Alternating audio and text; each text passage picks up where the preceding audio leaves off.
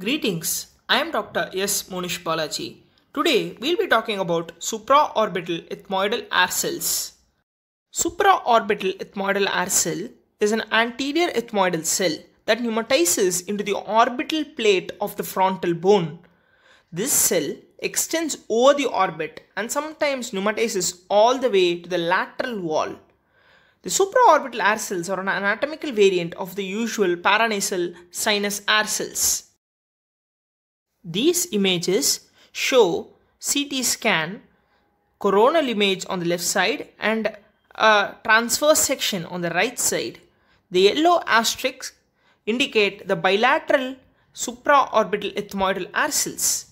Now we are able to observe the presence of a red arrow which actually indicates the ethmoidal notch, about which we will be talking about later.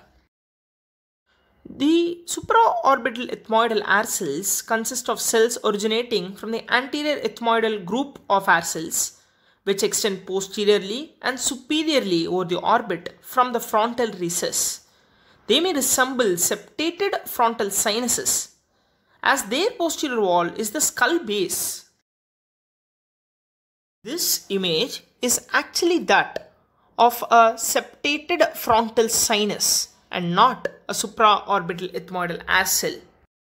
These cells are due to pneumatization of the orbital plate of the frontal bone posterior to the frontal sinus and the frontal recess. They usually drain into the lateral aspect of the frontal recess. They are identified in approximately 25 to 35% of subjects and can be multiple in up to 5% of individuals. What is the clinical significance of the supraorbital ethmoidal air cell? It is that when such an air cell is present, there is a high chance that the anterior ethmoidal artery can be traveling freely within the ethmoidal air cells and is at high risk of injury during FIS. So, it must be identified in the investigations done prior to the surgery to minimize the chances of arterial injury. So, how can this be done?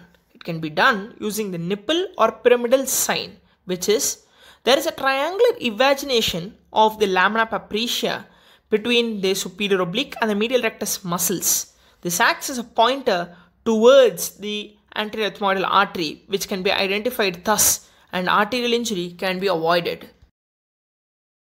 In the image depicted on the left, there is the presence of an anterior ethmoidal notch in an individual in whom the supraorbital ethmoidal cells are not present. On the right, the same anterior ethmoidal notch is seen in an individual with supraorbital ethmoidal air cells. This image demonstrates the nipple or pyramid sign in the left side. We can see there is an invagination of the lamina papyracea between the superior oblique and the medial rectus muscles, which gives appearance of a nipple or a pyramid and points to the anterior ethmoidal artery. This is actually the anterior ethmoidal notch and is acting as an indicator for identification of the artery prior to surgery. Clinical significance is that these cells may contribute to obstructing the frontal recess and may be mistaken preoperatively for the frontal recess. Often this cell can be completely missed by the endoscopic sinus surgeon, especially when it is hidden behind the bulla lamellae. Thank you.